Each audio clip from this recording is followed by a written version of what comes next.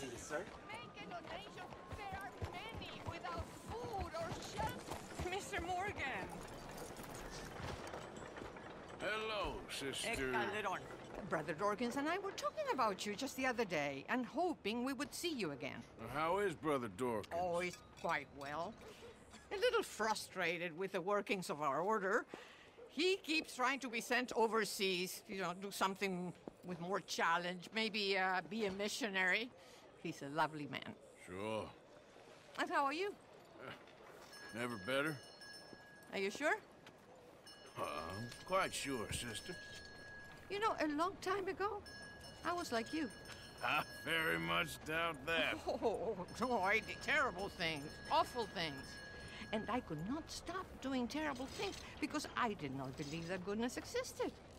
And then one day, I saw that love did exist. And ever since then, doing bad things became, well, not impossible, but ridiculous. I guess I'm just hoping for a dignified exit. I shall pray for you. Oh, I'm not a religious man, sister. I'm an outlaw.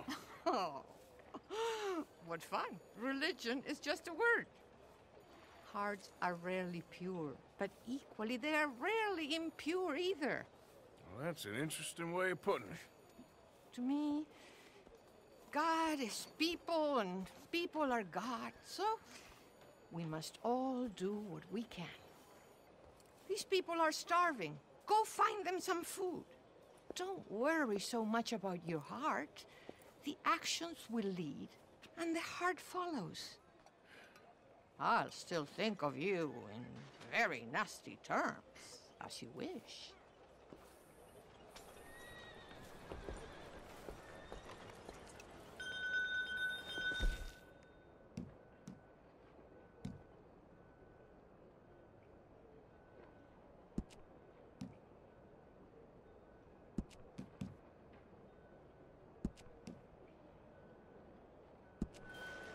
You know what, sister? I think I've already got plenty of food on me. They could just eat mine. You are wonderful, Mr. Morgan. Now, that ain't true. Oh, I meant wonderful, but so very frightening. As you wish. Consider your good deed done for the day. I won't subject you to any more benevolence. Sister Ethel makes a fabulous stew. They will be so happy. Buongiorno.